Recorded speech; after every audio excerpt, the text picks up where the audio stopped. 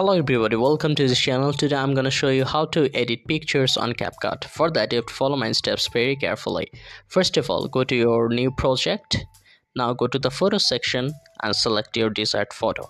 Click add and your photo will be added to your timeline. Then click on the photo and there will be many functions at the bottom part like split, animation style and so on. Go to the animation section and from here you can access to lot of animations like this one.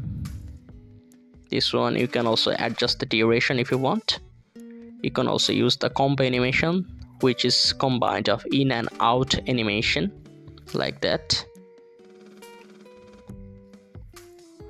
Okay, so I'm gonna delete this animation just to show you another options.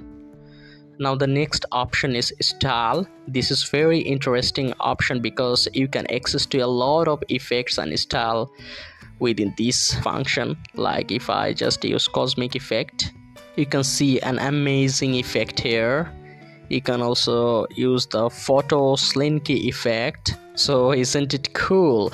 Let me just show you another one which is my favorite. So if I go to the motion section, there is a style which is 3D Zoom Pro. Let me show you how it looks. So you can see that this is looking amazing. So this is how actually you can use style option. Now there are a lot of options. Then you can use the camera tracking if you want. Then you can use the cutout option. You can remove the background. You can see that the background has been removed. So this is how easily you can just remove your background. You can also use the cutout stroke.